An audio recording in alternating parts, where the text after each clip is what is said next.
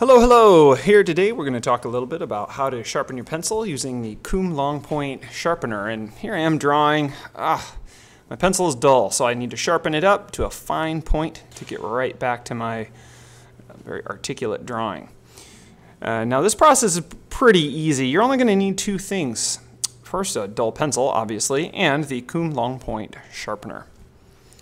This is what one of the KUM long point sharpeners looks like. They're available on Amazon, very easy to get a hold of for about $7.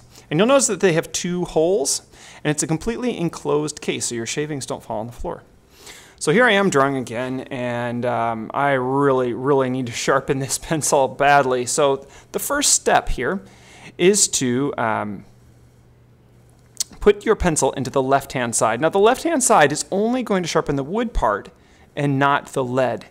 So phase two is putting it into the right hand hole, and you really only need to turn it about a turn or a turn and a half, your pencil, very gently, and now it's sharpening just the lead, very sharp. I'm ready to go.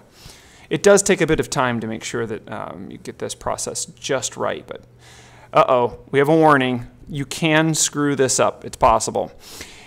When you're sharpening the pencil, do the left side first and then the right side, but if you turn it too many times or you push too hard, you'll break the tip right off, and then you have a dull pencil again that's going to need re-sharpening. Bummer. So it will take some practice to get this sharpening technique right, but once it's done, you'll maximize the use of your pencils. It's a great tool. Thanks for listening.